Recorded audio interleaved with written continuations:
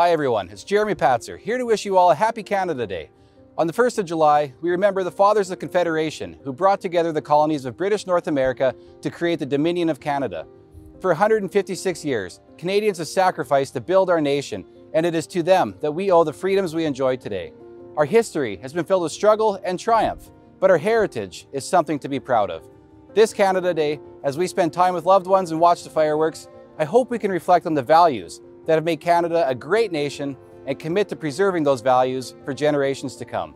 May we ever remain the true north, strong and free, and may God bless Canada.